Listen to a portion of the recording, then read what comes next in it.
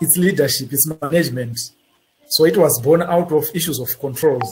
In accounting, you do a lot of controls, and therefore corporate governance is also an issue of do this, do that. These are the controls. These are the issues to be followed. So I am here at CAT. I am your university baser. So I want to encourage you to all register so that you get all the benefits and privileges of a registered student. Now, the simple rules that we are going to follow: when you are not presenting or saying anything, you mute.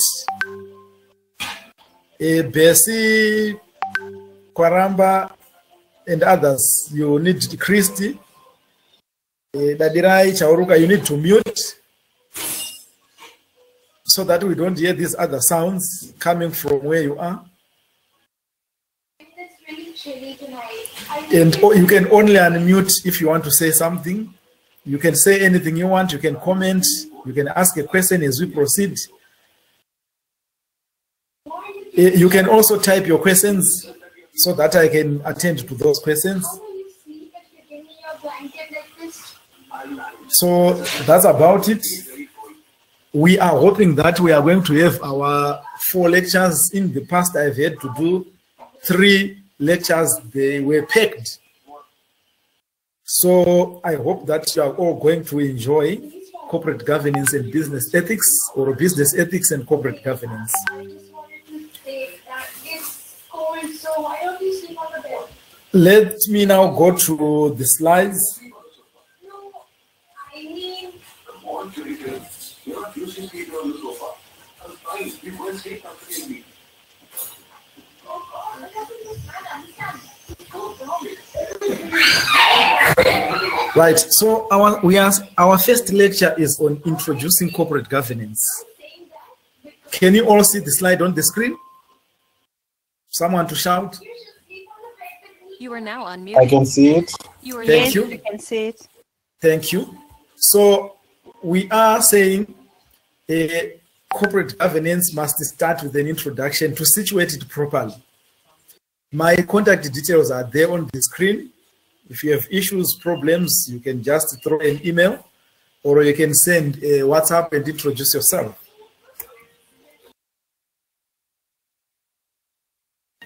Okay, my slide is not moving there. Let me see.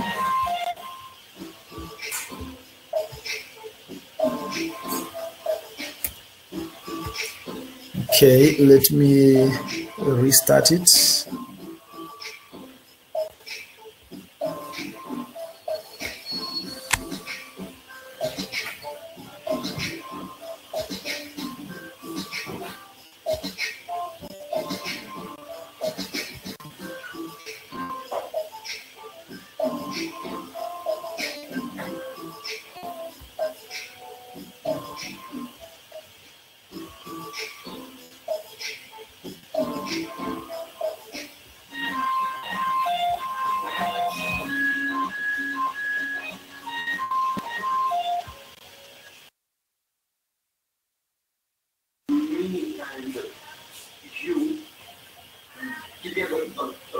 On the same bed. We can sleep on the same bed, but we Right. distance between us, right? I mean, I'll let me show you. Right, I think the slide is now moving. Now, we must start by situating corporate governance. We want to define what corporate governance is. This is premised to be the panacea to survival of an organization. We are saying it is an assumption that where there is corporate governance, where there are best practices, an organization has a chance of survival. That's why here in Zimbabwe, companies are pushed to uphold good corporate governance practices. And that's why we also have a corporate governance code for Zimbabwe specifically. That's why for our state-owned enterprises, also called parastatals, we also have a code that deals with parastatals. Now, Western countries, Far Eastern countries are far advanced in terms of the development and implementation of corporate governance codes. But Africa, while we do have these codes, but we are lagging far behind. Our own code, for example, we got it in 2015. So late. But however, for corporate governance practices, Zimbabwe cannot be said is lagging behind. Even before we got our own code in 2015, we were using the Companies Act, Chapter 2403. Now we have what is called COBE, a corporate business. Okay, I don't know the new name of that Companies Act, but now we have a new Companies Act. But in the near past, we are talking of 2020 going before, we were using the Companies Act because it has certain provisions that say, for example, every company must have a board. Every board must meet, say, quarterly and things like that. So those are the things that also apply to corporate governance. Now we also have codes like the South African code, usually called King Code, because the guy who was inspirational in making sure that the code came into being was called Adrian King. So the code is called I'm sorry, King Code. Hello, can you hear me? Yes, I can hear you. May you please record this session? Thank you. And I don't know if it's possible, maybe if you could stop your video, since it would also help us save. Okay, let me remove the video. You are quite right. Thank you. Yeah, okay.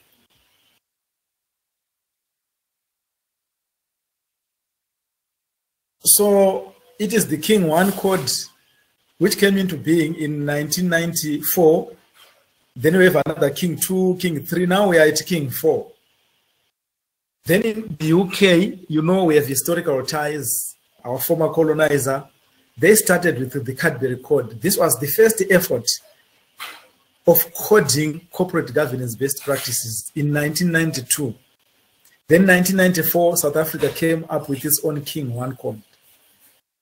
Many other countries then followed. Now the UK is far advanced. I think more advanced than any country as far as I know. And the UK has come as what is called the Combined Code on Corporate Governance, which means after 1994, when they started with their Cadbury Code, they then had many other episodes of codes, like the Smith Code, they had the Greenberry Code, and many, many others. And the good things about each code, you know, were then combined to form what is now called the Combined Code on Corporate Governance. So it's a combination of many codes from the same country. Then 2015, we now talk of our own code, whose short form is ZIM code, but the full form is Zimbabwe National Code on Corporate Governance. Those of you who are registered can see an attachment of that code. But if you want, you can Google Zimbabwe National Code on Corporate Governance, you can get it. But we face quite a lot of dilemmas or confusions when we talk about corporate governance. Is corporate governance only to be practiced by corporates? Because the term says corporate governance. So corporate is a company, governance, that's how a company is run. Therefore, are we only talking about how companies are run here? What of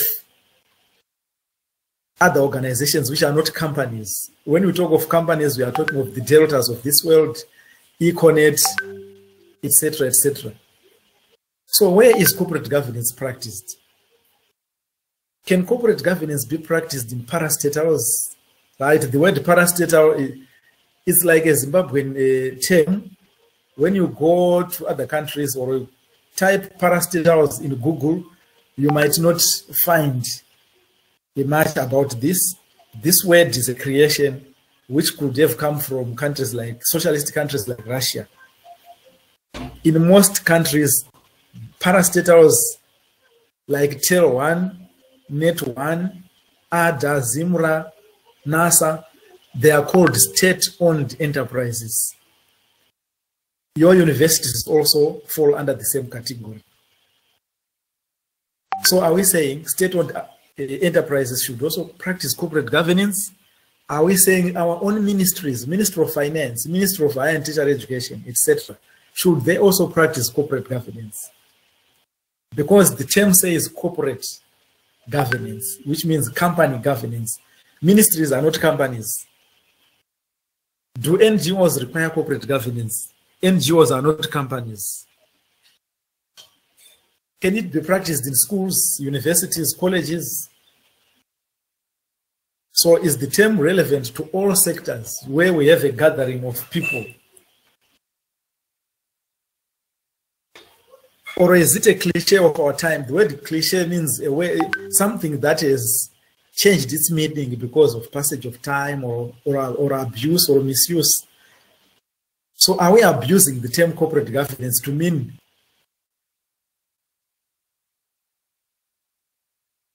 but we are saying essentially corporate governance is practiced by anybody, by anyone, even when you go to your own homes.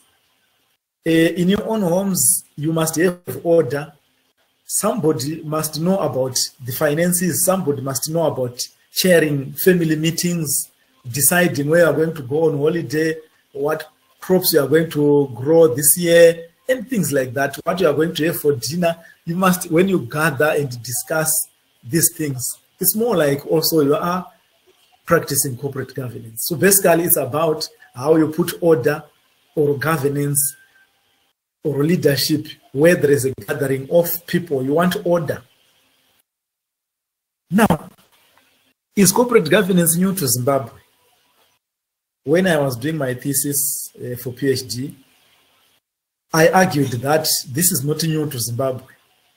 Even before 2015 or far before when we started this issue of companies, corporate governance had already had some footprints in Zimbabwe through the DARE or the Chiefs Board or Chiefs Court, Chiefs Gathering. The chief would have some advisors who could be his Sakunus or the headman. Whenever there was a problem, the chief would gather those wise men, and an issue could then be discussed. So corporate governance didn't start with the coming of the whites. Corporate governance started a long time ago with the traditional governance system. So the mission of the DARE is to promote harmony, sharing of ideas, settling of disputes, sharing resources like Minda, proceeds of Zundera Mambo, setting standards of engagement with Gamtemo, and giving counsel to the chief. So basically what we are saying is that corporate governance, leadership, order didn't start now. It has always been there.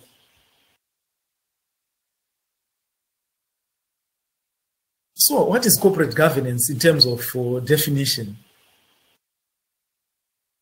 The word corporate governance is derived from Latin. It means gabere, which means to steer, like to drive. So corporate governance is like driving a company. The traditional definition of corporate governance, I'm saying traditional there because that was the first definition crafted by the Cadbury report of the UK in 1992. It says it is a system by which companies are directed and controlled.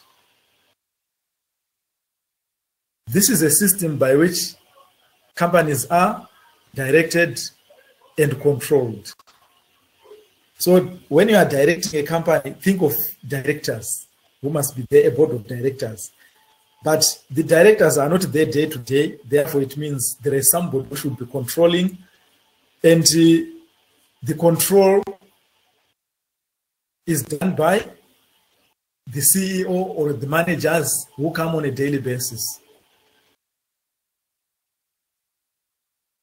So what we're saying is that a company must be directed and controlled. That's about what is corporate governance systems.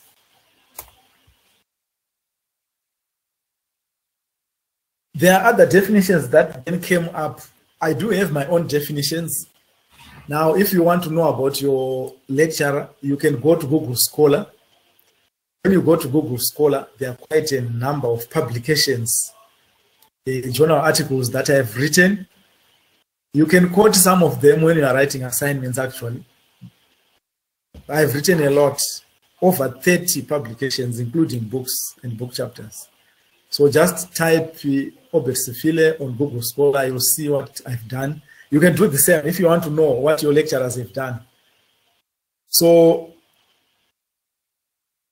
you can type their names and then something can come up what they've done. So Osem Wang and Shaw have said that corporate governance is a set of mechanisms that affect how a corporation is operated, and that it deals with the welfare and goals of all stakeholders, including shareholders, management, board of directors, lenders, regulators, and the economy. Basically, Wang and Shaw are trying to say corporate governance is anything that must bring together, that must produce results that will make a coterie of people happy, like stakeholders, shareholders, management, employees, everybody. That which must happen to make things work and make people happy is corporate governance. This is a very recent definition. Then we have Brennan and Solomon, a system of checks and balances, both internal and external, which ensure that companies discharge their accountability to all their stakeholders and act in a socially responsible manner when they are carrying out their activities. So you can see this is a definition coming from somebody who is from an accounting background. Checks and balances, this is from accounts, from audit, both internal and external to company. So quite a number of definitions can come up, but the basic idea is that in corporate governance, you must make sure that there are controls, somebody is overseeing them and implementing them for the good of the majority, called stakeholders.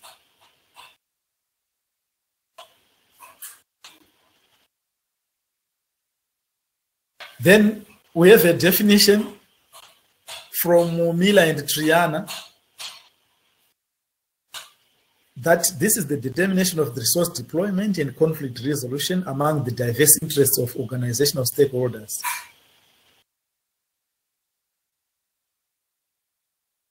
So you can see what we are trying to say is in corporate governance, it has to do with resource deployment, and the resources are people, financial, information, material.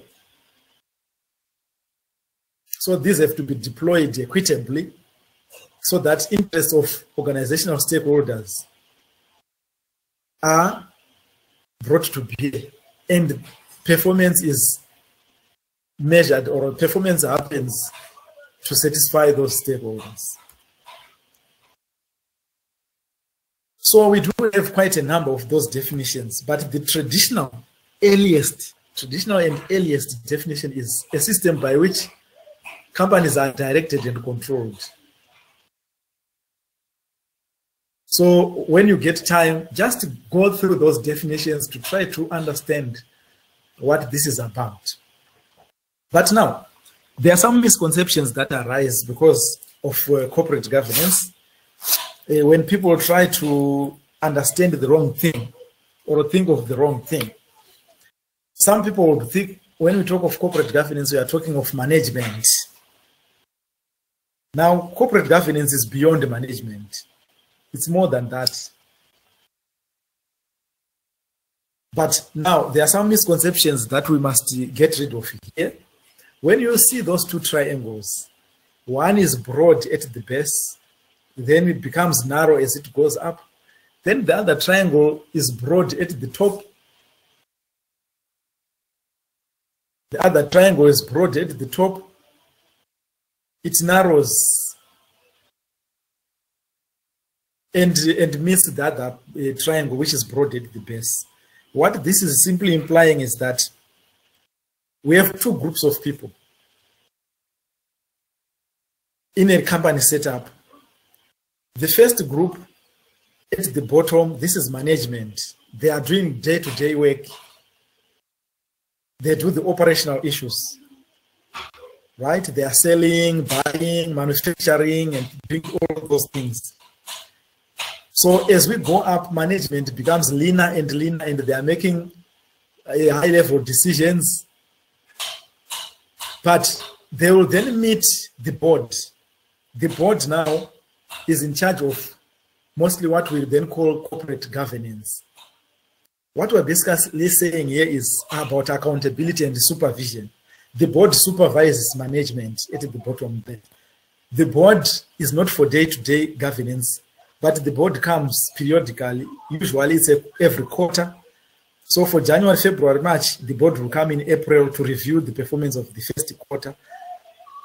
April, May, June, they will come in July to review performance of that second quarter and on. They just come periodically, not all the time. So the incidence of conversion between the board and management is that small, four-sided shape, which means the board does not have to subjugate management too much. The influence of the board is little. But management there at the base is the one that does much of the work. Management is what they do much of the work. So management, which is being done by that, in that white triangle, the unshaded triangle, that's not corporate governance. But when we now bring in the board, doing its oversight on what is being done by management, we call that corporate governance. That incidence of conversion, of working together, of assigning roles to management, monitoring, advising, that's what we call corporate governance. Then strategic management. The executive there or management must propose the performance that they think should happen. Then the board will have oversight and say, this is what you need, this is where you need to reach. So that's about strategic management. It means ideas coming from the executive and ideas coming from the board, both meet to form the strategy. The strategy belongs to the board. It is implemented by management. So you need to understand those three principles: corporate governance, corporate management, and strategic management. And strategic management is the course that you are doing. So strategic management is the course you are doing. So you are learning how to implement or deal with strategic issues. So you are no longer going to be people who are going to be played around with. You are going to be dealing with strategic issues. My operational issues, yes, day-to-day supervising those who are manufacturing, who are selling, who are doing this, but we are preparing you to be corporate leaders who will be in charge of strategic management in an organization.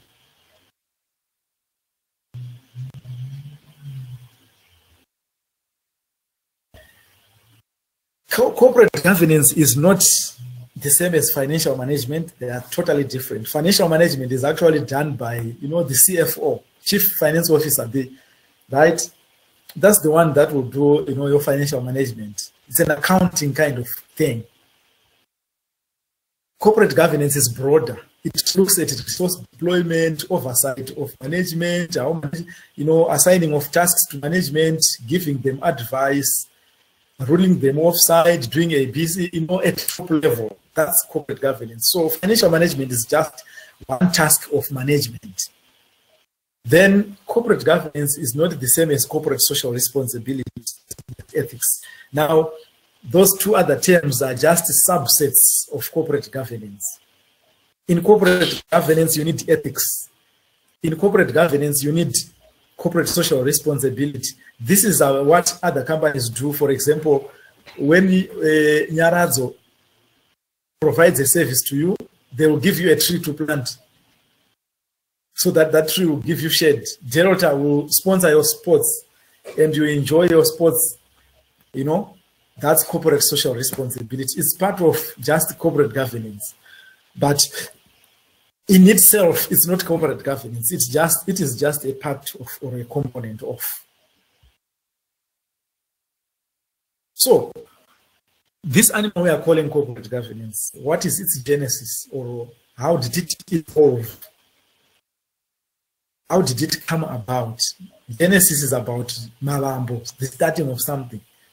So how did corporate governance evolve? Now, this is a typical exam question. So we are not going to have a lecture on tutorials. We are going to be tutoring each other as we proceed. I will be asking a typical exam questions. You will find out that when you go to past exam papers, you will find some of the questions similar to this. How did corporate governance evolve? Now, I wouldn't ask this question this way because it's open-ended. The question that I would ask is, any 5 reasons why corporate governance evolved, so that you are limited to those 5 responses. It can't be open-ended. So we are now going into the next part where we'll talk about the evolution of corporate governance. What are those things that precipitated the coming into place of corporate governance? Who benefits from corporate governance best practices? Already, you must have some, intuition to say corporate governance is beneficial to these groups of people. One is it would be shareholders, because they want the company to run properly, to earn some profits or benefits, rewards. It would be the managers themselves. If the company is run properly, they get benefits, etc. So the employees, a properly run company won't close, then they will continue working, earning benefits. Is corporate survival possible without corporate governance? Discuss.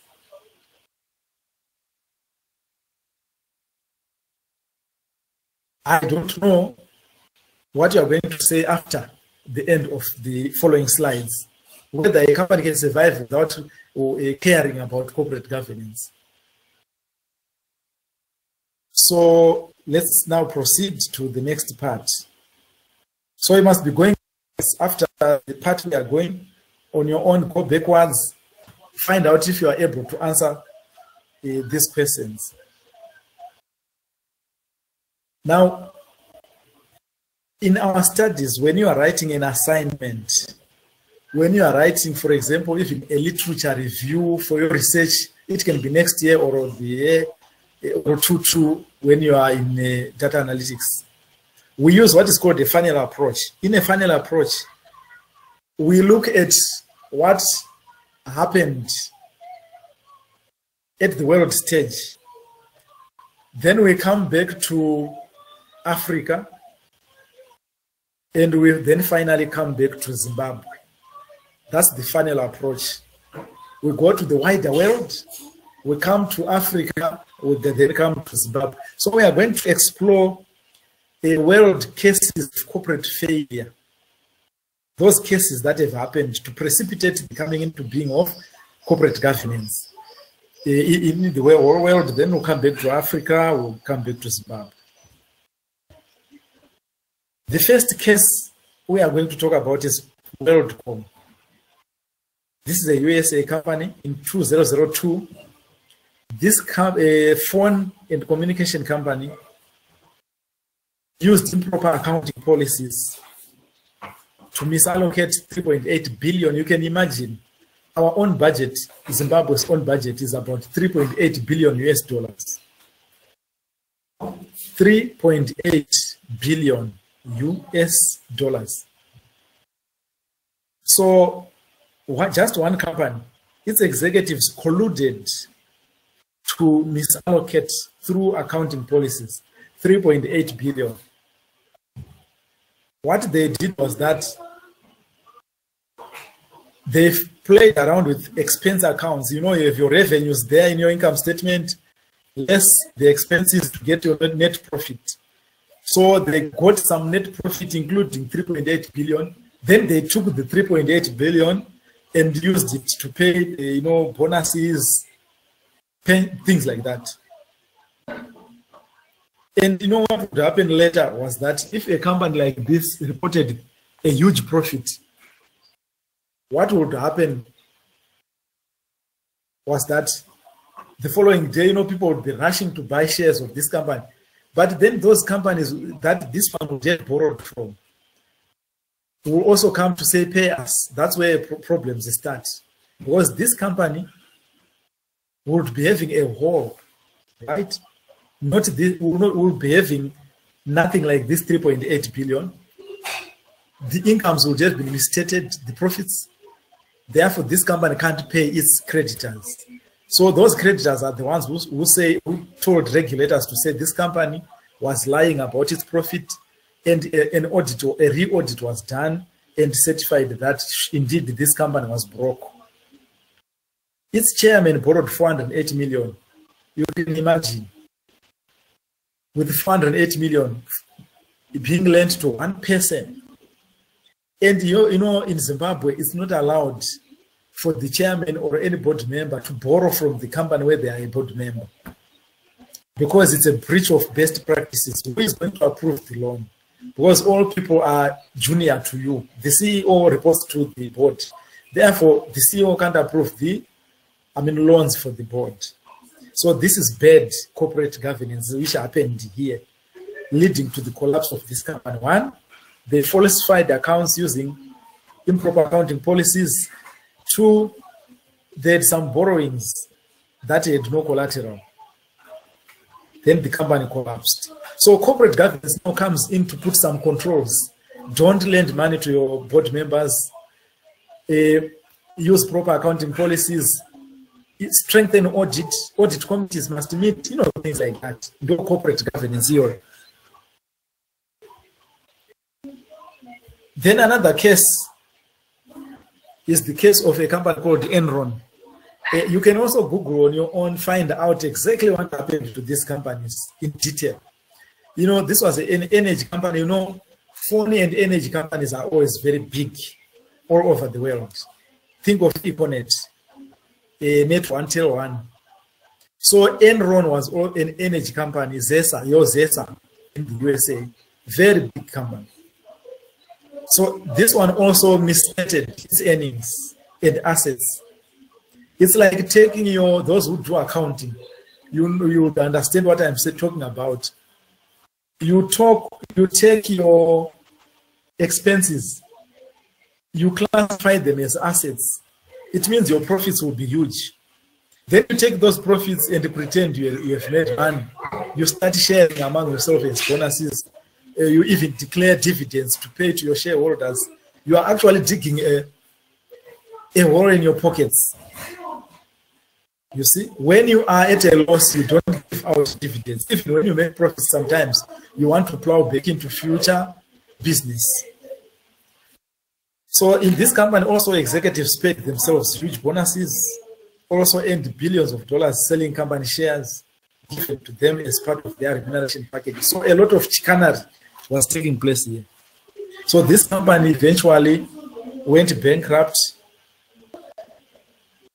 And I would ask, with you people who do big data analytics, you people now who do strategic management, this is your place where you do the numbers and you tell all and sundry that, no, we can't have bonuses. You can't pay dividends.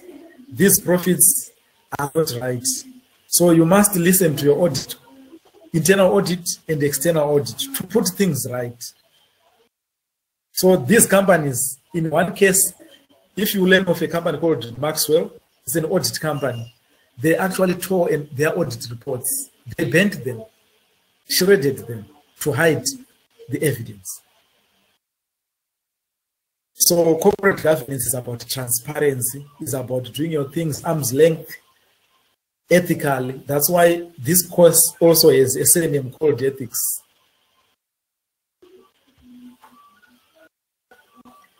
A bank called Barings in the UK.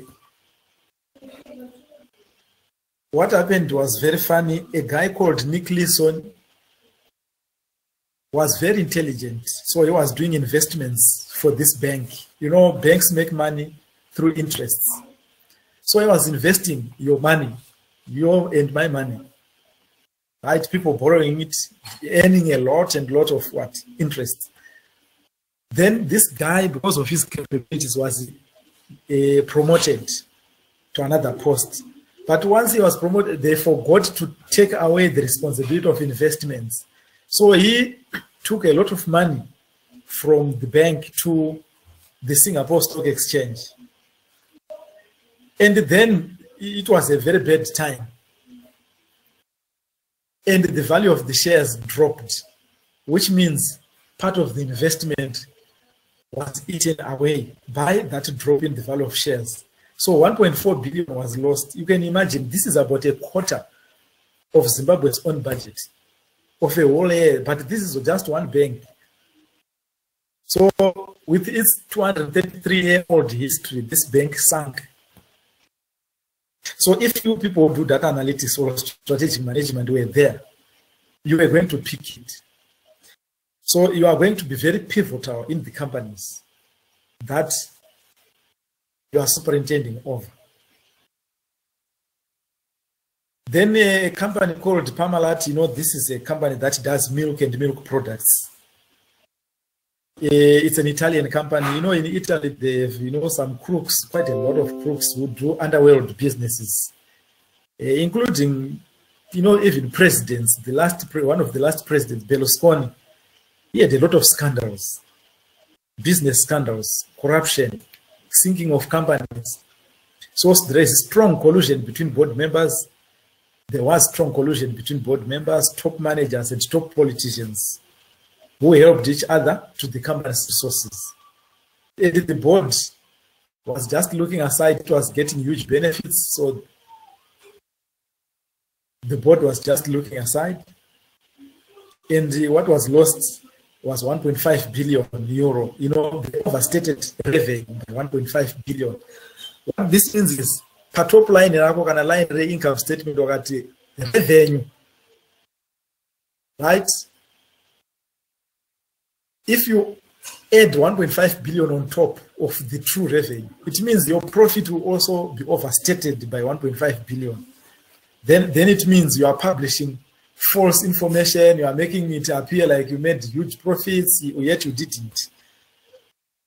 And auditors as well participated in this scandal. So auditors should be the eyes and ears of the board. That's why in the board there is an audit committee that must meet every quarter, look at audit reports, and give advice on how to strengthen controls.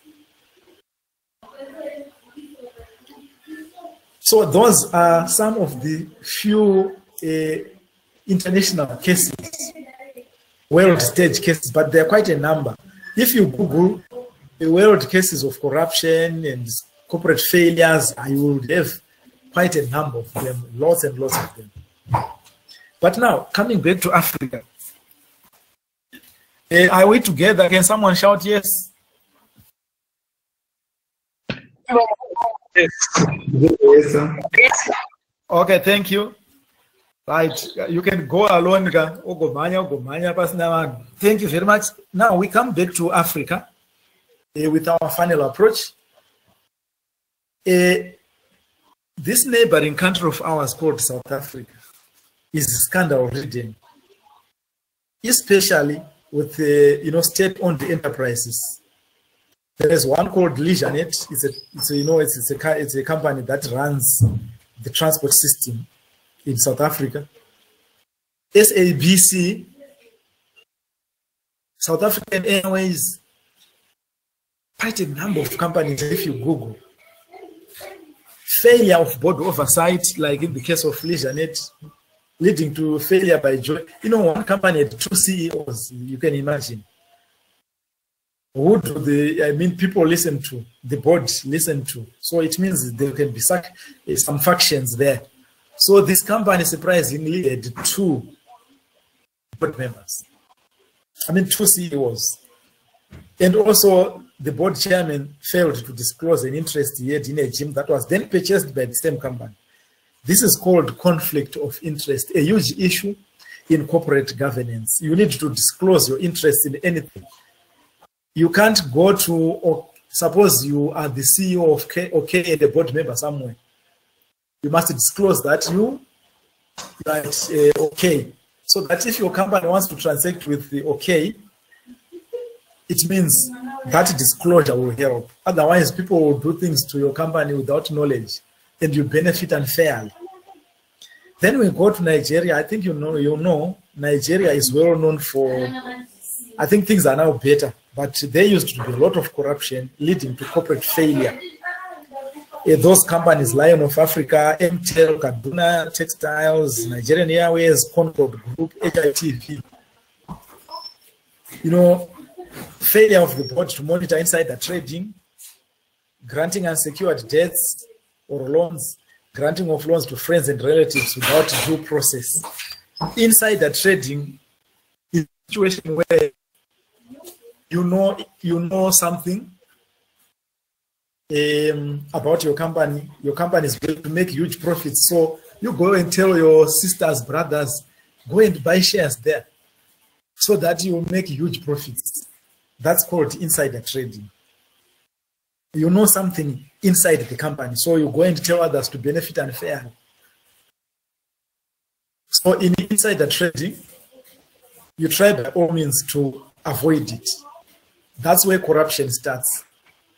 Some people will not disclose something about a company they are tied to.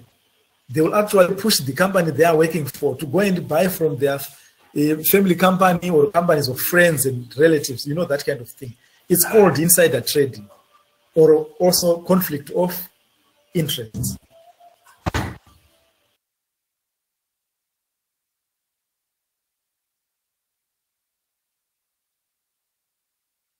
Right, now, there are quite a lot of cases in Africa. I will just give some examples. Now, let's look at Zimbabwean cases. In Zimbabwe, if we were doing this face-to-face, we were going to be enjoying you giving me examples. But in this kind of a scenario, we don't want to waste much time because you lose your data.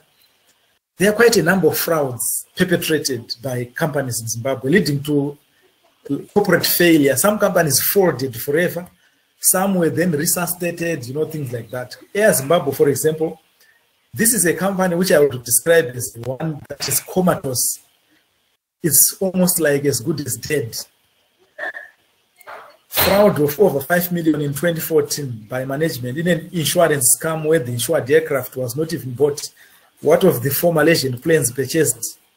Who purchased for who? And one of the planes was labeled RGM4, something like that, at the tail. You know, these things. You all read about them. You can Google and find out yourselves. Then we have Pismas 2014.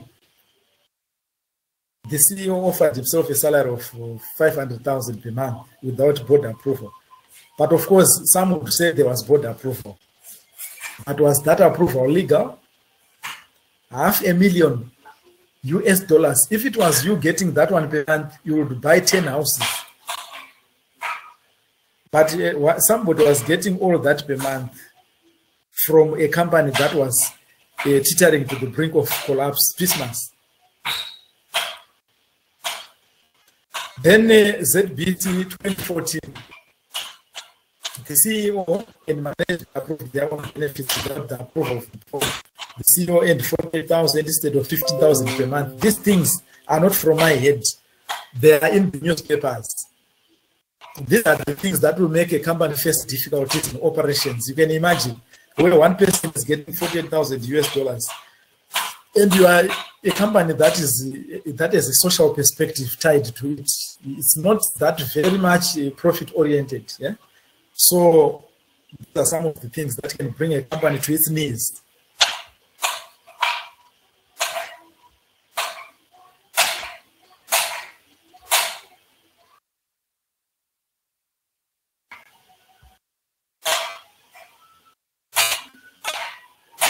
Right, then we have companies like African Renaissance Bank, once led by a guy called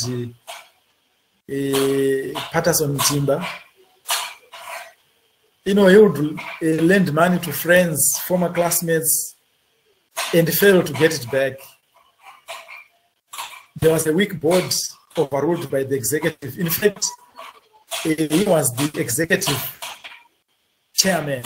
He was both CEO and chairman.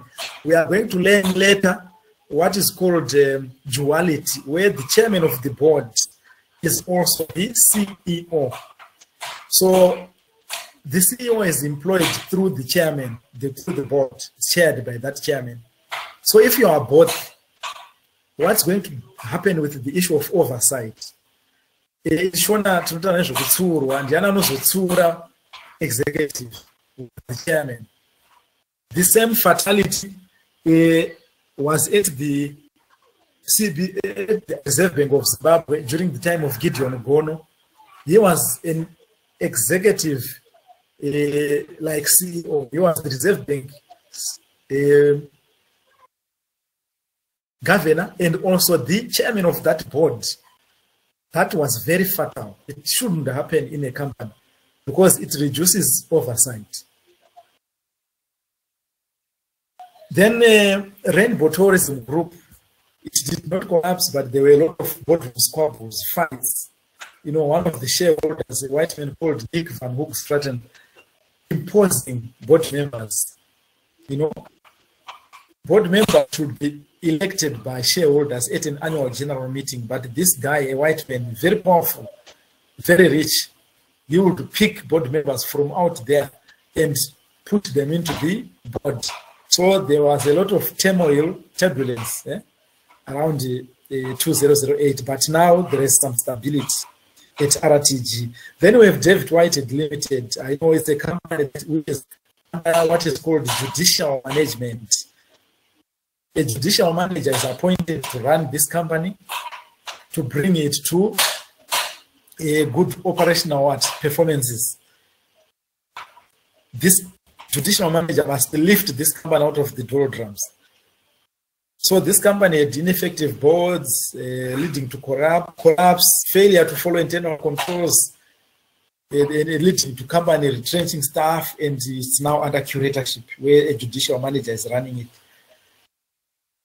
So most of these, you can tell, are a result of poor corporate governance choices.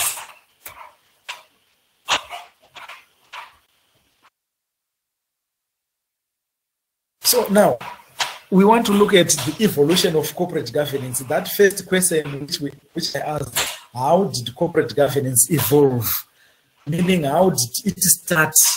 Because this term corporate governance, when you Google it, it doesn't start from afar. It's a term that started in the 90s. That's when it became so popular, in the 90s. Yes, in the period before 1992, other terms were used in place of corporate governance. But the term corporate governance, as common as it is now, is not very old. It's about 30 years old. So how did corporate governance evolve, or how did it start? Now, there are some major corporate governance developments that took place. First one was the coming in of the Cadbury report in 1992. The Cadbury report in 1992 was followed by one called in South Africa in 1994. So I can safely say South Africa was far advanced than most countries in the world in terms of corporate governance compliance. It could be that South Africa gained its independence in 1994. The same year, that the King 1 code came into being. Now we can talk of King 4. They are using King 4, and they are talking of starting King 5. Now they are starting King 5. You know? So some of these developments precipitated the emergence of corporate governance, this popularized corporate governance. There is an organization called Organization of Economic Cooperation and Development. It's a group of countries, developed countries. In 1999, they came up with their own code because, you know, you can be Britain, but you are operating in Russia, in South Africa, in Brazil. It is you know, rich country. So they thought of having a common code so that when you go to another country to operate from there, you are not learning new things. You already know the expectations. Then we have the Sarbanes-Oxley Act. This one is the USA Corporate Governance Code. This is the code of the USA. Now, what they did was that when Enron collapsed in 2001, followed by the collapse of WorldCom and many other big companies, it shook the USA corporate market. Then government took a decision to say, we need to come up with rules and regulations that will make corporate governance possible and our companies survive. So a guy called Sarbanes and another called Oxley, you know, these must have been members of parliament, you know, from Congress. So these two were tasked to come up with a team which would be broken down into committees that looked into various issues of what we now call corporate governance. So they were tasked with coming up with corporate governance mechanisms that would make companies survive. Like our Zimbabwe National Code on Corporate Governance, the ZIM Code of 2015, which we have, which I said you can Google and get it from the net. The USA has theirs, which is called the Sarbanes-Oxley Act. In short, they call it SOX. Right, so that one came into being in 2002 to look into those issues that had made companies fail and other best practices. But now, what made this one a more pivotal and a serious act was that this one became their Companies Act. They took the World Companies Act and merged it with corporate governance best practices. Now, one major feature of SOX is that every company in the USA must have a department that looks into corporate governance compliance. It's like they audit what the company is doing in terms of corporate governance implementation. Because if you fail to implement corporate governance best practices in the USA, you are penalized. It's just like here in Zimbabwe. If you are a listed company on the stock exchange and you fail to abide by certain provisions or expectations, you are penalized. Now, we started talking about the Cadbury report of UK, 1992. Then in 2003, we got the combined code, which was a combination of a series of other researches to improve that Cadbury code of 1992. So the separate, we had various codes like Smith report, Greenberry report, Ampel report, were then combined to form this combined code. It's a combination of separate other research efforts. And OECD again had other succeeding or preceding codes to improve what they had. And South Africa, King 1, King 2, King 3, King 4, now they are working on King 5. Then ZIM code is what we have, which was approved for implementation in 2015. So these efforts were very pivotal in ensuring that corporate governance is imprinted in our company setups.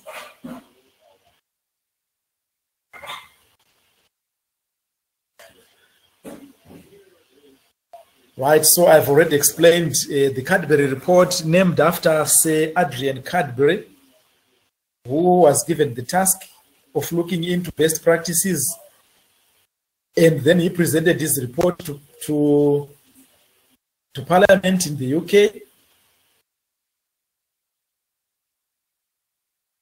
And Zimbabwe has copied a lot from this one. I remember when I was studying corporate governance, when I was doing CIS, we were using the Cadbury report. We had to know provisions in the Cadbury report. They formed the best. Anywhere else, this one is the best. Then in the UK, again, I said we had a Greenberry report. Its findings were that directors' remuneration packages must be disclosed in the annual report. Pano publisher my companies by the financials. There should be lines to say our directors had the following earnings in the year, and they should be named one by one. The chairman, Mr. So-so, earned so much in terms of board fees. So-so earned this much. So all of them, their earnings must be there, together with the earnings of management, the CEO, finance director, director HR, marketing, that they all must be there with their total earnings. So disclosure in annual reports. It came from a suggestion which came from Greenberry to say this is a way to limit theft, because if you are going to disclose, then it means people must not try to get what is not due to them.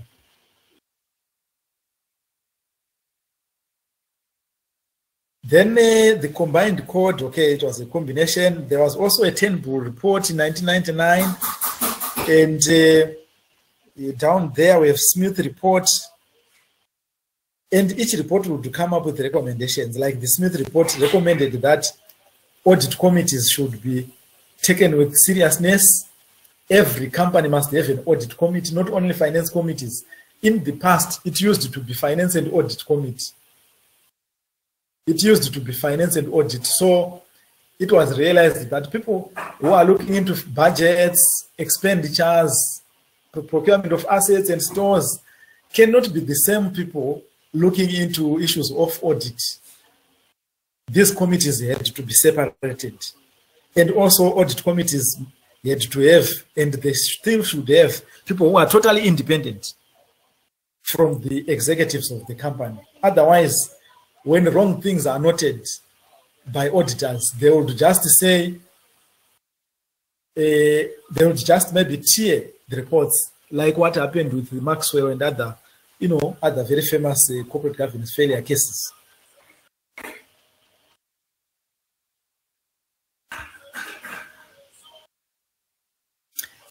Sarbanes-Oxley, I've already talked about it. It's a USA, that's their corporate governance code. But this one is an act. So it means whether you like it or not, you have to abide by it. And you have to form a department to look into compliance issues, which will be treated the same way as a procurement department these days, as the finance department, HR department, marketing department. So you have a corporate governance compliance department.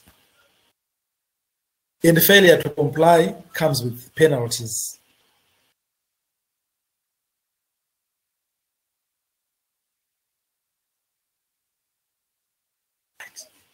So there was that question, how did corporate governance evolve?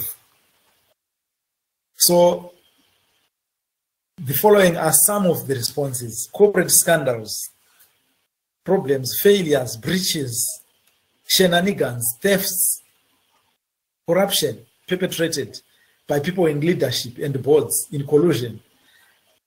Cases like, when you are like in an exam setting, you are justifying the emergence of corporate governance. If you want to give examples, you can't just give, let's say, 5 examples from the West, Europe and USA. You also may need, say you give 2 in the West, 2 in Africa, And two, in Zimbabwe, it shows that you understand. Not just lump everything to one area. You have to have a geographical spread. That's what we call the funnel approach. So those companies are examples of companies that failed, and they are spread in the world, west back to Zimbabwe. So those failures precipitated the writing of codes. Management running away from the vision. You know, managers must execute programs that are in the strategic plan, and the strategic plan is approved by the board. It's a plan of the board executed by management. So sometimes management will want to override the board and do things outside the ambit of the board. Now, that is what we call the agency problem.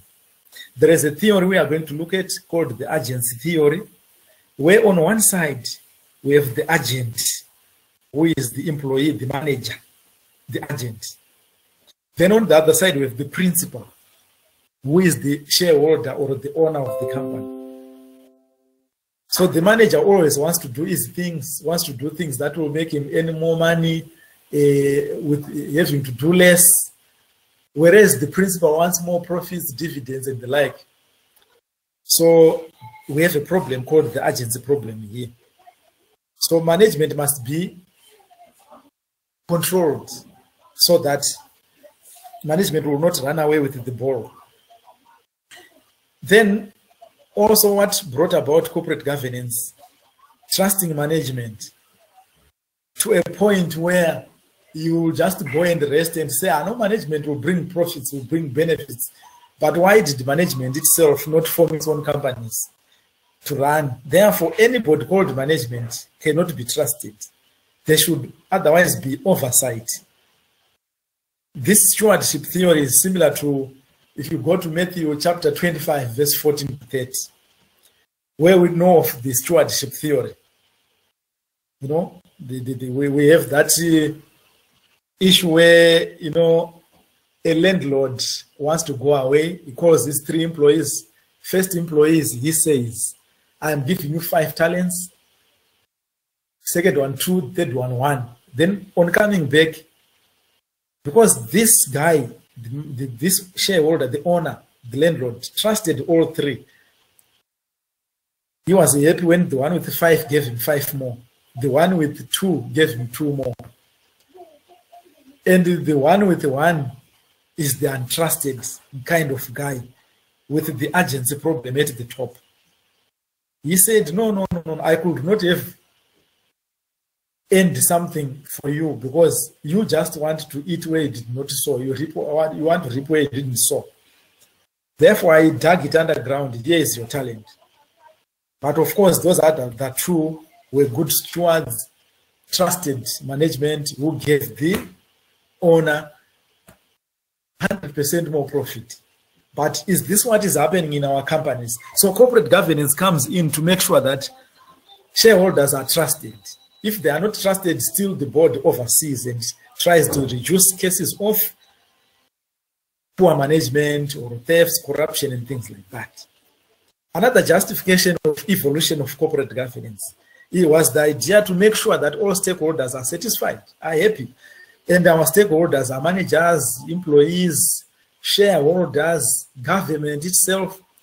If companies are run properly, government earns a lot of money through taxes. These people are employed and government also earns pay as you earn from them. Those people then paid to NASA, and when they are old, they are looked after by those, you know, pension investments, things like that. So what we are basically saying is, these are some of the things that led to the evolution of corporate governance. It ensures that stakeholders are satisfied. Then, satisfying the wider world, environmental theory there. When you are mining, you don't want to just dig around, leave pits, you don't reclaim them. You want to reclaim the environment because it will be used later. You have exhausted what is underground, but the top part still should be in use. So that's what is important for this corporate governance. This has led to its emergence. When you are running a company, you want to ask yourself, am I not destroying the environment? Am I using cyanide, dropping it into rivers? What's going to happen to cattle downstream? Are they not going to suffer the consequences? So corporate governance tries to limit hurt to the environment and the people or those who benefit from it. Risk mitigation. With corporate governance, you mitigate against risk. You reduce risk. Because corporate governance says you must have a risk committee. That risk committee will inform the board, and the board then oversees what the management is doing, so that there is risk mitigation. And you are, through that, you avoid corporate scandals, you avoid fraud, you avoid civil and criminal liability, because you are bringing those things up, and therefore you want to pursue them, try to avoid them. You put in place all things that will make sure that you avoid them. It enhances a company's image. That's another reason. If you ask me in Zimbabwe, which companies are run very well, I will tell you that go to Econet, you will be impressed. Go to Delta, you will be impressed. But from those companies that we've talked about, our own, state-owned enterprises, they are the culprits, major culprits. You can tell how they are performing, whether they are doing well or enhancing their own images. You can tell. So, good corporate governance enhances a company's image, like the examples I've given you of Delta, Econet. I think you have your own other examples that you can cite.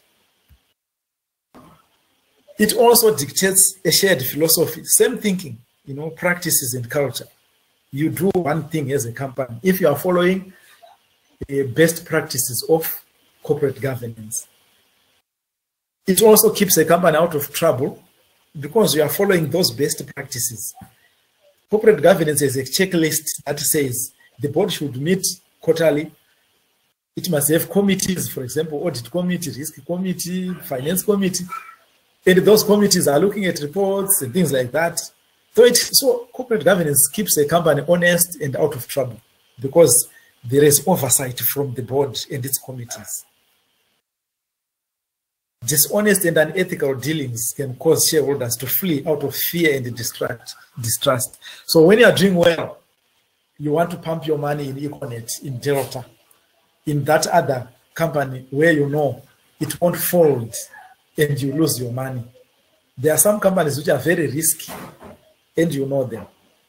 You wouldn't put your money there because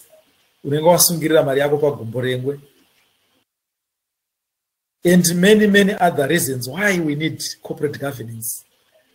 It helps in better oversight and accountability, improved decision-making, better compliance and less conflict, less self-dealing. We have already talked about insider trading, where you know information, you are then going to inform others to say, people you are connected with, we have a tender, very lucrative, do ABC if you want to win it. And then you are given a cut at the back. That is not good. Business must be an arm's length kind of thing, where everybody is dealing on the same wavelength with the same information. So also corporate governance leads to better informed decisions, and it avoids costly litigation through adherence to laws and regulations. Because your board will ask you, you want to build something there, have you done an environmental impact assessment? Then you say, oh yes, this is the report. Is council coming to see, to more like approve stage by stage? Yes, these are the stage forms. Did you do this? Yes, this is the proof. Did you do that? No, we didn't do it. Then you are heralded.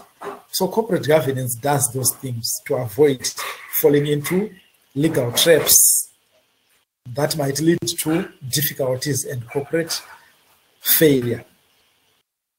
So you can see that there are too many reasons why corporate governance evolved. So in an exam kind of setting, I would just want you to articulate any 5 reasons. And if you are somebody who would have studied, this is one question that can make you a very happy person, whether it's an assignment or an exam. It also helps in improving access to capital markets. A well-run company has access to capital. A well-run company is susceptible to getting this capital, access to capital markets, because they are transparent, accessible, efficiency is there, timeliness is there, completeness, everything that is good is there. You know? So what we have said is corporate governance came from somewhere, and we have reasons. The major one being corporate failure. When companies failed, corporate governance came in as a solution. And then these other good things that corporate governance makes companies survive.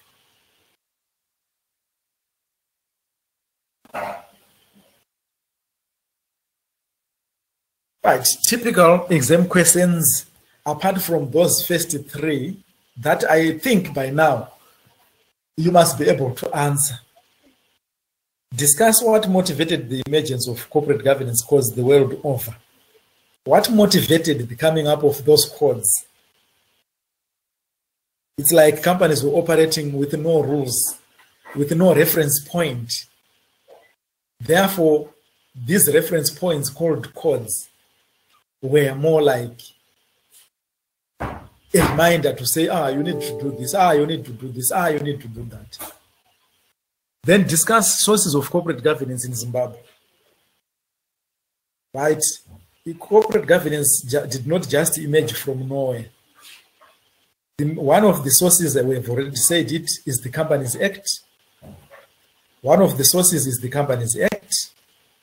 Another source, other codes, like the South African code called King Codes.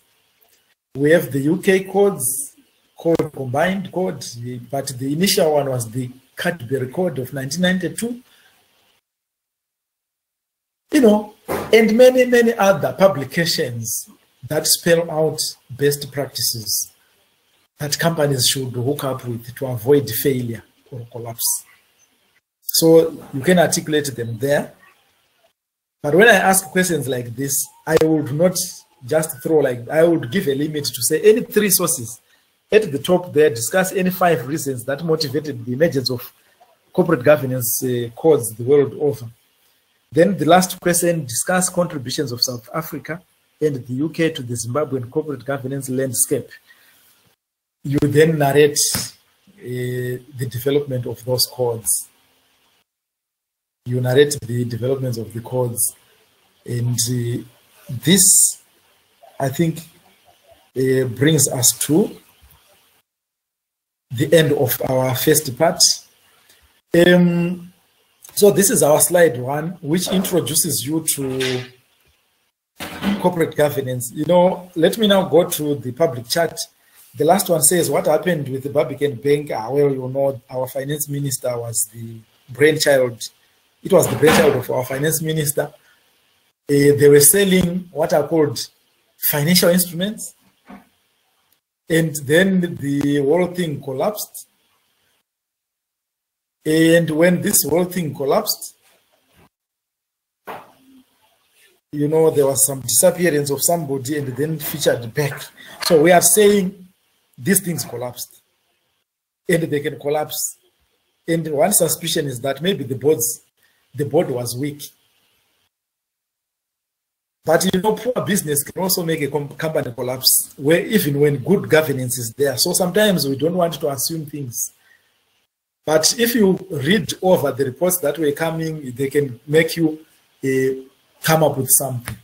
If you read those reports, they can make you come up with something and arrive at a conclusion. And also the same happened to Trust Bank and Royal Bank. In fact, the Trust and Royal they are accused of venturing into non-core businesses. Trust, for example, would buy refrigerators, would go to Wilder and buy all bricks using Maridzo Benides, hoping that when people were buying those bricks, they would be buying at huge, huge prices. But then the whole financial system collapsed, and the money was tied in vehicles, bricks, and things like refrigerators. So it was non-core business that they engaged with. So when you are in corporate governance, we encourage you to focus on core business. When you are doing your reports, the board would ask, can you split your major income streams? Then they will see sale of refrigerators, sale of bricks. Then they'll say, does a bank sell refrigerators or bricks or motor vehicles? So that's a breach of corporate governance best practices. Right. Those are the questions I've seen. Okay, Zimbabwe is another example of a company with good, exactly. Okay, Zimbabwe, rightly so. I will agree with you. Best practices are practiced there, and it's a very successful company. And okay is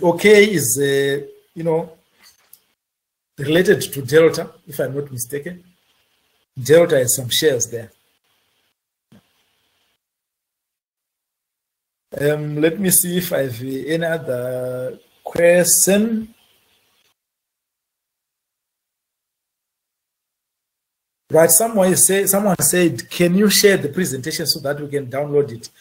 Right, those who are registered, the presentations are on your portals, but I also sent all the slides to your class reps. I think I sent them through email. I also sent them through app. They can share with you. Right, then I was stuck when we were talking about the one source of our corporate governance, the New Companies Act, the COBE. The full name is Companies and Other Business Entities Act. So this is now an act that encompasses all types of companies. And so the COBE, but it has a separate chapter from 2403, our old Companies Act. Right, somebody said record the lecture, which I've done. Let me see the last question. How is ZIM code enforced? What measures are taken on those who fail? Thank you very much. That's an important question to students who are learning like yourselves. Now, ZIM code is not enforced. This kind of where you breach and you are taken to the cleaners or you pay a penalty. ZIM code is a kind of a code which they say you must comply or explain, meaning that you must comply with it, but when you fail to comply with the ZIM code, you must explain why you failed to comply. We are going to do a slide that talks about types of codes. That's where you understand it better. But our state-owned enterprises, they have their own code. The Public Entities Corporate Governance Act. Ananasa Zimra Chichinana Katiwa Invest. We have a code, the Public Entities Corporate Governance Act, which came into being in 2018. Now, that act must be followed. Every line item must be, everything that is compliable in it must be complied with, right? So you really need to comply with everything in it. Public Entities Corporate Governance Act. And it also cites our ZIM code to say, when you are a public entity, you must also comply with the ZIM code. But the truth about ZIM code is that it's not like the USA code, the Sarbanes-Oxley Act, which is a comply or else kind of thing, where you really have to comply with everything. So with this ZIM code of ours, it's best practices that you have to comply with. But when you fail, you just inform the readers why. Right, then, like Samuel Beta saying, other regulatory authorities like RBZ have their own. Yes, the Basel Committee best practice frameworks, these are used for banks. Basel Committee frameworks are for banks. So when you go to RBZ or any bank, they have their own code of best practices. Now, thank you very much for the discussion we've had and the comments you have put there. Now, let's go to, I want to remove this and we'll go to the second slide.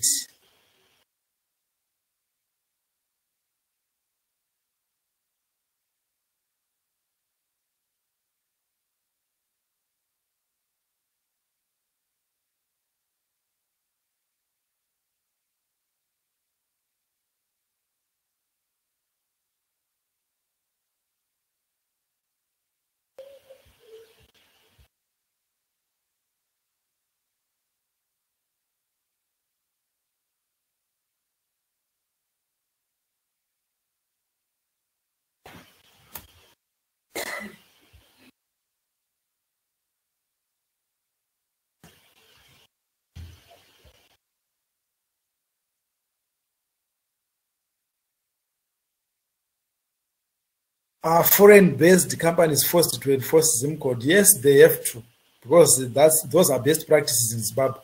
But there are no penalties. When you report, you must report that you are following everything. But when you fail to report, you just explain. For example, the issue of disclosure of benefits earned by the board and the executive. When you fail to disclose, you just let members know or readers know why you are not disclosing that. Maybe it could be a court order or something. Right. Made of what's inside it. That makes it so exciting. We first talk of principles of corporate governance. What are those things that we hear people talking about all the time? People talk of accountability. People talk of fairness. They talk of transparency. People talk of independence, reliability.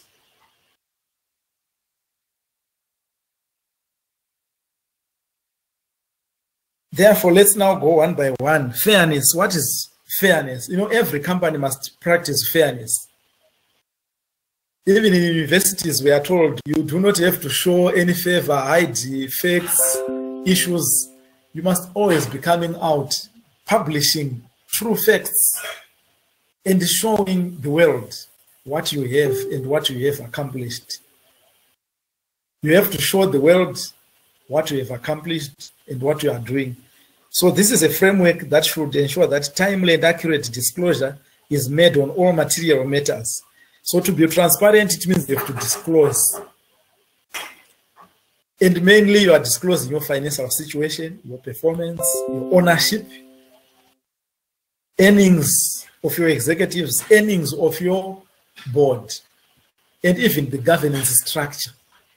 Where you are going according to your strategy, you also need to disclose. That's transparency. If at your mine there's been an accident that has killed people, don't hide it.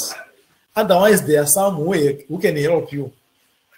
So it means you have to be transparent. And then accountability. It means anything that happens, good or bad, you are accountable to it. Don't push it in other people's corner.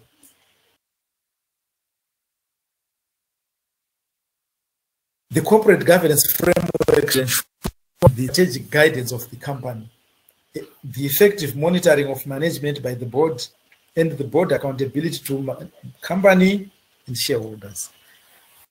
Being free from influence, you are being accountable, and you avoid conflict of interest. So you must account for everything that is happening. And you must also be independent. When you are accountable, you are showing independence. It means it's not somebody who is saying, do this, do that. You are doing things because they have to be done. And you are the CEO or manager who has to do ABC. And you have to be accountable for your actions. And you perform because you want to show your independence.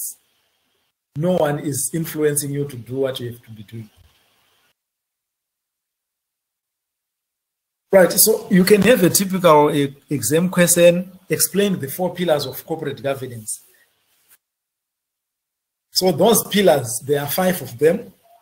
You must be able to just explain what they say, what they are about, and how they build corporate governance, why they are pivotal to corporate governance, why they are the building blocks or pillars. You can see that structure is in the form of a house. So if you don't have those pillars, then your building collapses. So those are the pillars of corporate governance. When there is a lack of any one of those, the corporate governance is bad, right? What are some of the key structures of corporate governance? We'll start talking about the board.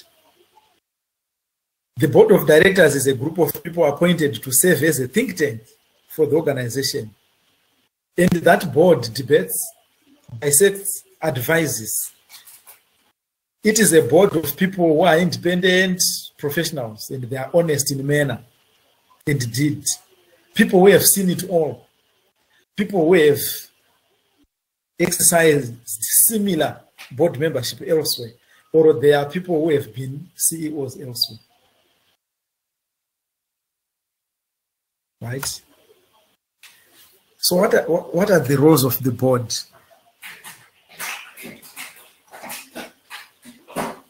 All board members must be on the same page. Their role is to run the organization with the same frame of mind, and they should be sharing a similar vision for the future of the company. Must provide oversight function. They are like the referee. They will tell the CEO, you have gone wrong. Your performance is way, way off the line, off the mark. You've managed 30% instead of 100%. You are not following risk procedures. You are not following your budget. So they have an oversight function. They provide guidance because they've seen it all and they are experts. You know, a board is full of people who are lawyers. You need a lawyer, you need an HR person, you need an accounting person, or an auditing person. They are just one. Accounting and auditing is one thing. You need maybe a technical person in terms of engineering. Maybe your business would need one person of that nature. You know, so those various forms of expertise. You need a data analyst, and your CEO or other managers, or I mean those other board members must have strategic thinking, which is what you are training in doing corporate governance or in doing MSc in strategic management, in doing data analytics. So we are preparing you for the board. So we have 2 parties. The manager knows about profitability in the company. He can then inform relatives, friends to buy shares and make money, or can phone them to say, bring also your quotations. We have tendered for ABC. Your bids must be below this level, you know, things like that. That is conflict of interest. But also conflict of interest can arise in your performance. You are performing because you want ABC as a manager, and also the shareholders or owners, they will not give you what you are worth because they want more to remain and they want to be rich. So conflict of interest, you must be able to explain this one. Now, second theory is stewardship theory. This is the theory with an example in Matthew 25, verse 14 to 30, which I talked about, the parable of the stewards, the parable of the talents. A manager, the owner, the shareholder gives 3 of his employees talents, 5, 2, and 1. The one who got 5 made 5 more. One who got 2 made 2 more. This manager was happy. He said, I'm going to give you what you are worth. right? Then this one, we had one who hid it under the ground, saw it coming. So this one is a bad manager who got one and gave back the owner one. He is like somebody who falls under the agent's theory, somebody who must be pushed to work. So stewardship theory assumes that management knows the need to produce profits for owners and also needs no monitoring. They work for the greater good of stakeholders. Those are the assumptions of the stewardship theory. Managers are good people. They want to make money for the owners of the company. They will only be satisfied in getting what they are worth. If they work very hard, they just get better returns. If they don't work hard, they don't get as much.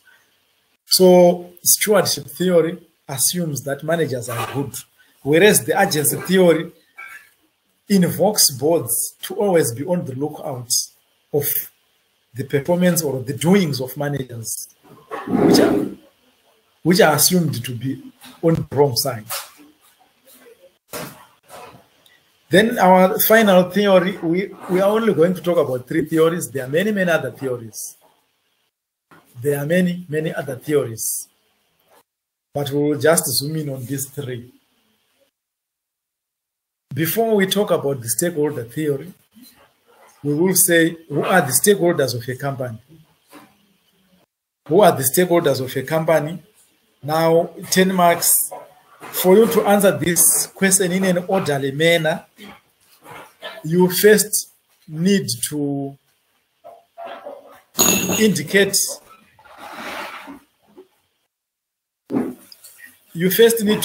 internal stakeholders, then external stakeholders.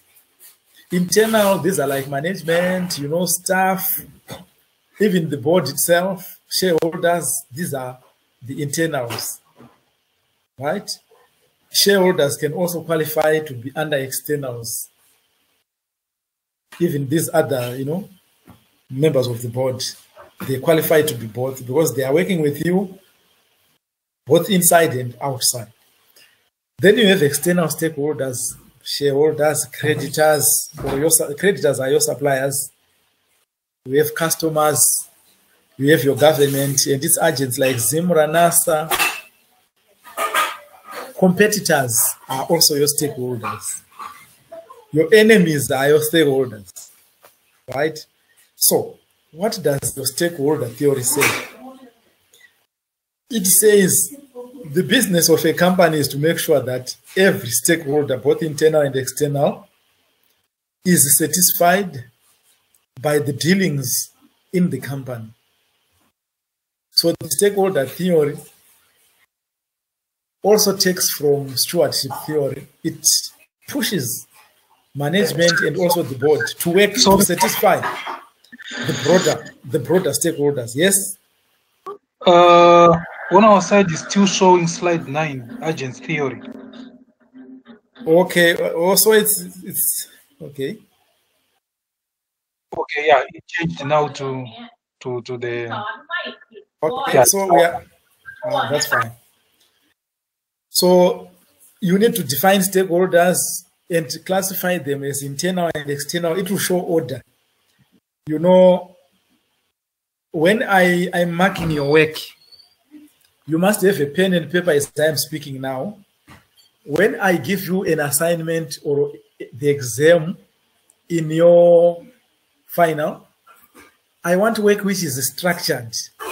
I don't want just acres and acres of space that are just written like a Form 1 composition. What you must have is at the top, you must write introduction. You underline the word introduction, you then write that introduction. Then you definition of terms, if there are terms you think need to be defined, like in stakeholder theory there, like what is the question is, who are the stakeholders of a company? So you need to define the word stakeholder. It's a key word there. Then you now go to the body where you are now writing subheadings. You now write subheadings. For example, you can write internal stakeholders. Then you go one by one, skipping lines, paragraphing, so that as I mark, it's easy for me to know this paragraph is an issue, this paragraph is an issue, paragraph is an issue. Then you go to external stakeholders, you underline. This is part of your body as well, but you don't write the word body. You underline and you explain stakeholder by stakeholder there. Then you write conclusion, right? Then you write conclusion and you conclude. Now, if it's an assignment, you now then write references and you list your references. But in an exam, I don't want anybody to write references. That would be lying. You will not remember because you will be under stress. An exam is a stressful experience. So you are not going to write references. So I want to believe you have understood what I've said. I want work which is structured. Unless it's a short answer type question like explain managerial entrenchment, that one is just one paragraph. But if it's like a longish type question like this one, an exam question, or it is what an assignment question, you need to structure it. If you don't structure it, I will mark it. But incidences of me not marking everything, picking every point, because I will be marking a lot of scripts. So when it's structured, it's easy for me to pick the points. And then we are now continuing with our structure of the board. Types of boards. There are basically two types. We have the unitary board, which is the one that we have here in Zimbabwe. We just have one board, the board of directors.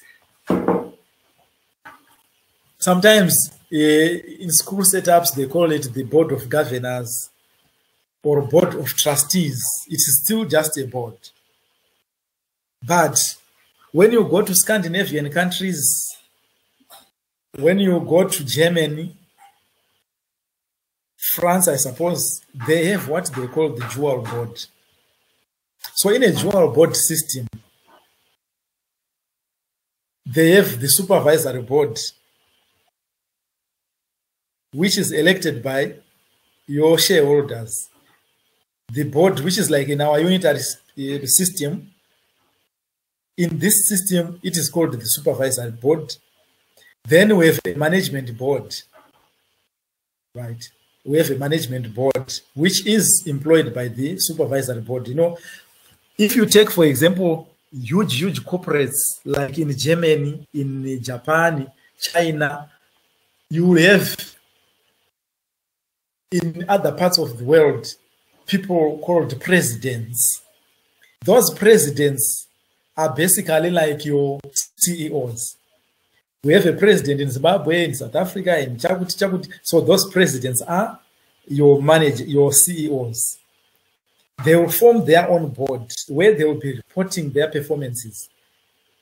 And then their performances are combined to then form what will be presented to the supervisory board, which is the board elected by shareholders, like our normal board.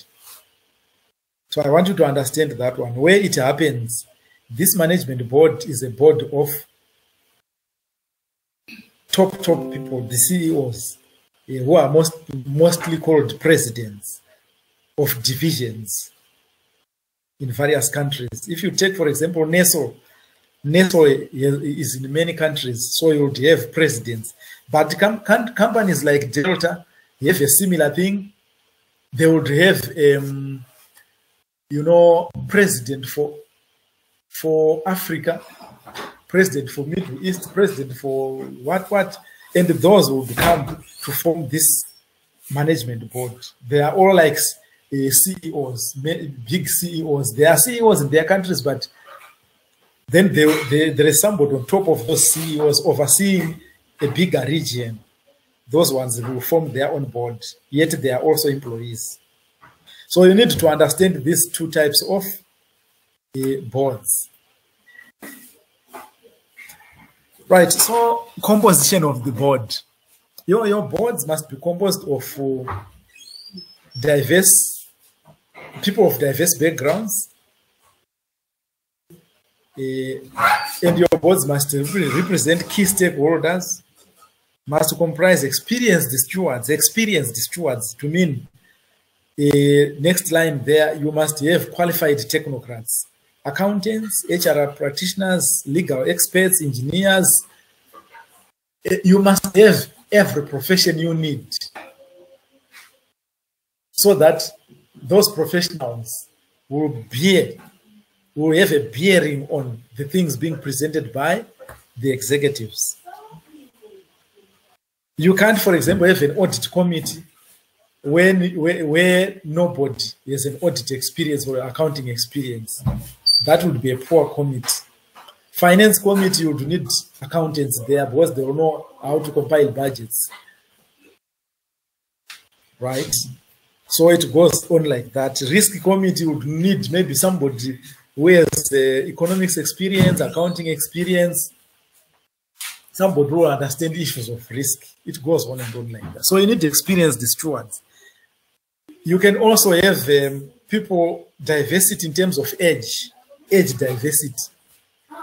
You don't want to have people who are in their 60s. You also want people who are youngish in their late 30s, late 20s, 30s, 40s, who are young and energetic.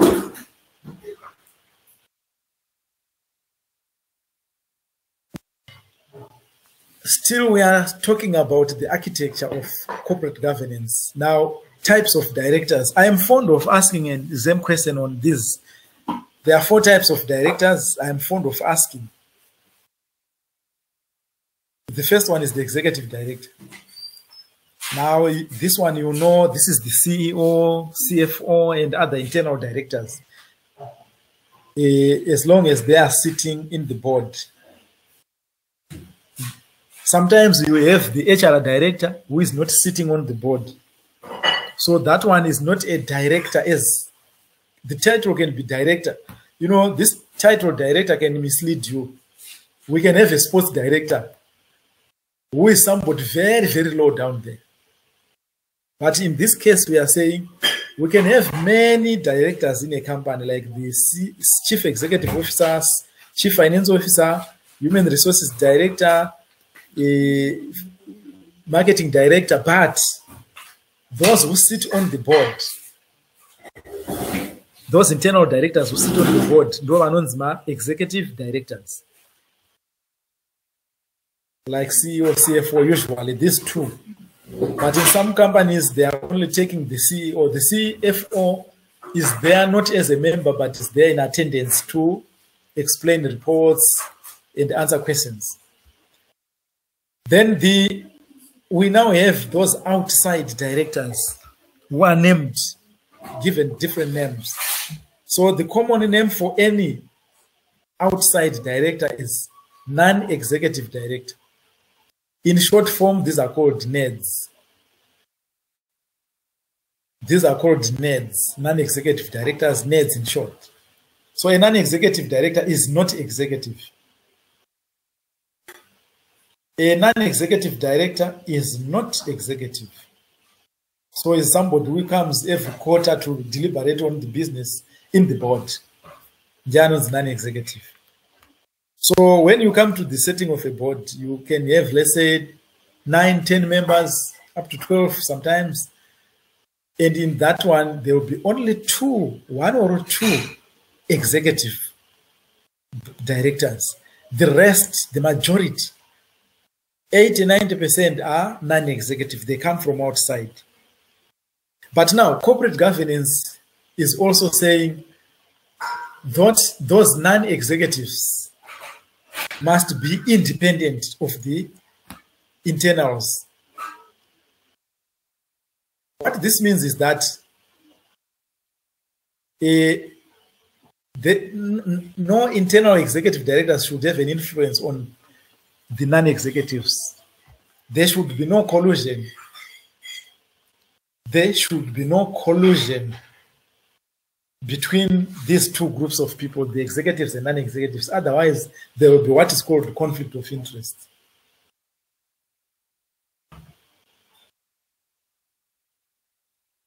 Then independent directors, there are those outsiders or non-executives who are totally independent. They have never worked for the company, never supplied. They don't have any internal member they know.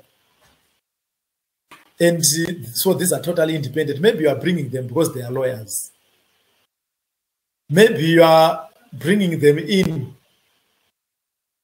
Maybe you are bringing them in because they have expertise like accountants, marketing directors.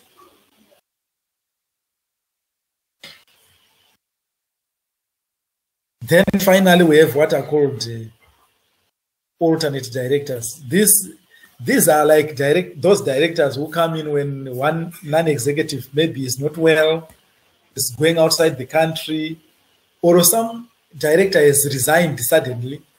So this alternate director will just fill the gap.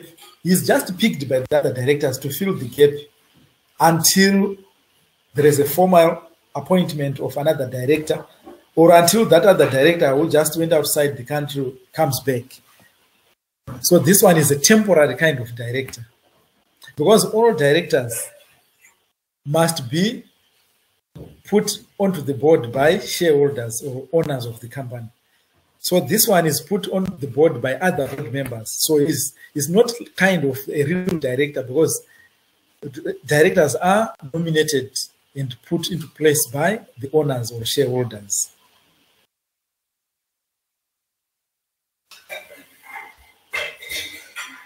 So in short, also that the board should be balanced with the majority. And the last line there, CEO results in managerial entrenchment. Yes, managerial entrenchment, it means the manager has unfettered powers. No one can raise a voice against the manager. So this is one fatality about duality.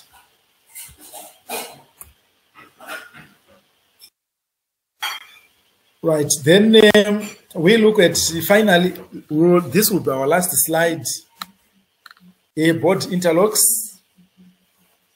Now, board interlocks or interlocking directorships. This is where a director is a board member of many companies, whose directors also sit on his boards. You know, people are meeting in one board and going to the other, they are coming to your board, those interlocking directorships.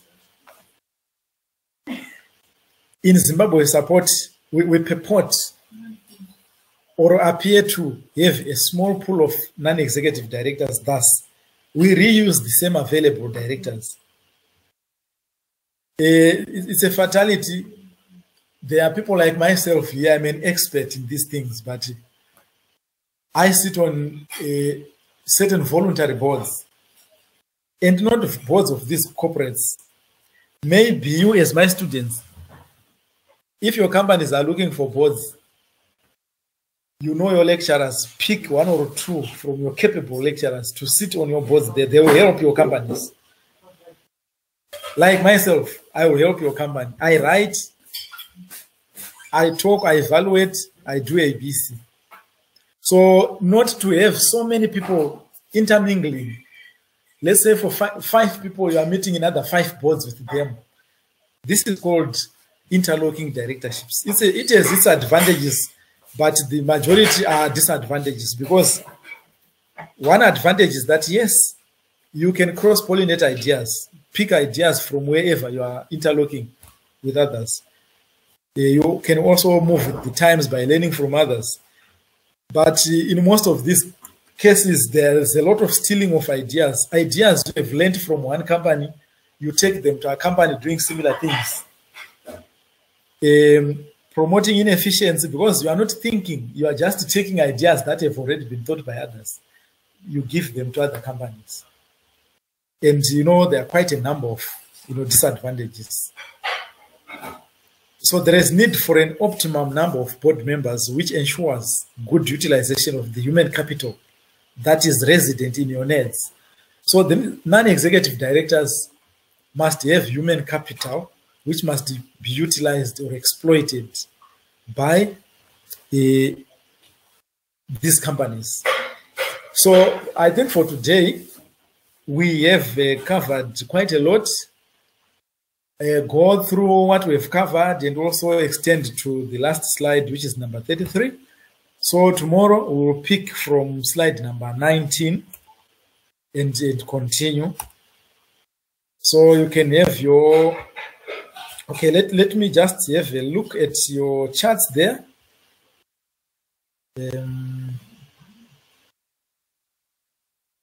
Let me see the questions.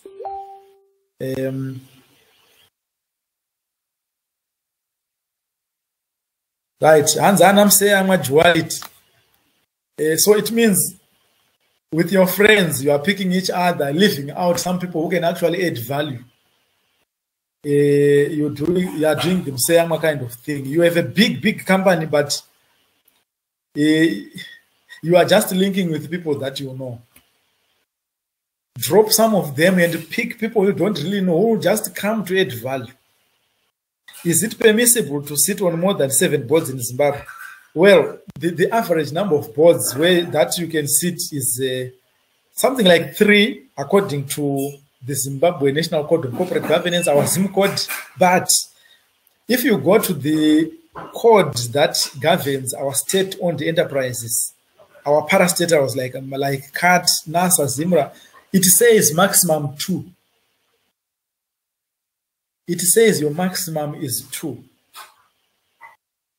But I'm surprised, even though we say maximum is 2, there are quite a number of people I know who sit in NASA and that other board, that same state-owned enterprises, 3 or 4. So we need to improve on that. Because if you just rely on the same people, they are busy people, they will not exert all their energies in your work. But if somebody is sitting on 2, maybe maximum 3 boards, they will give you their best. They will give you their best. Then there is this other.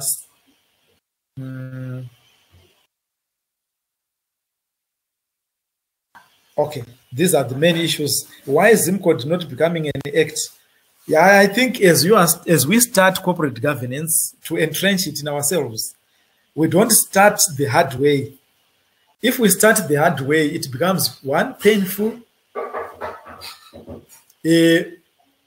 Besides being painful, it will also not be that very welcome. So you start slowly until there is such a time that it has sunk into people's heads, they understand it. That's when you are saying, let's make it an act. But also an act comes with its own costs. I have said you form a company, you form a department that oversees or audits how you are implementing corporate governance. So that's about it. I think I will entertain the last one. Why is ZIM code not becoming no, sorry. There is someone, Samuel Beta is typing. I think that will be the last.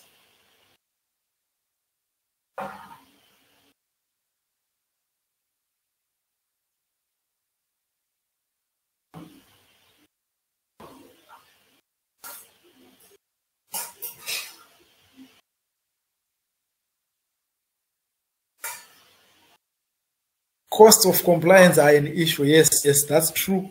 Cost of compliance are an issue, but still, compliance in itself will save you here and there.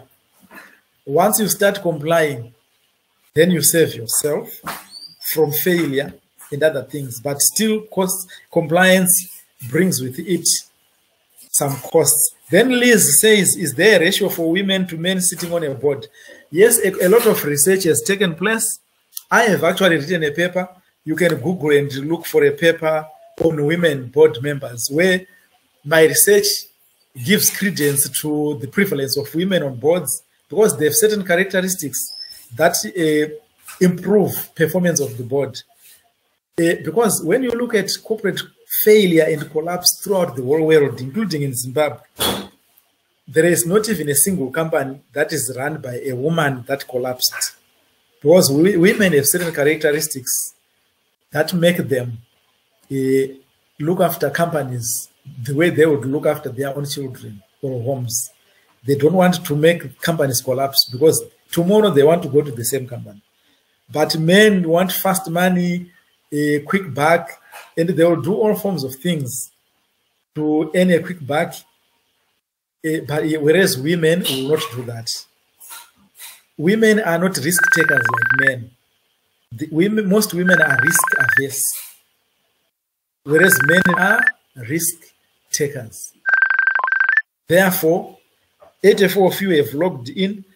I want to believe I have people from data analytics, from strategic management, and those who are not for this group, you are taking advantage. It's good. So tomorrow we meet again. Thank you very much and have a good evening. So you can close the session.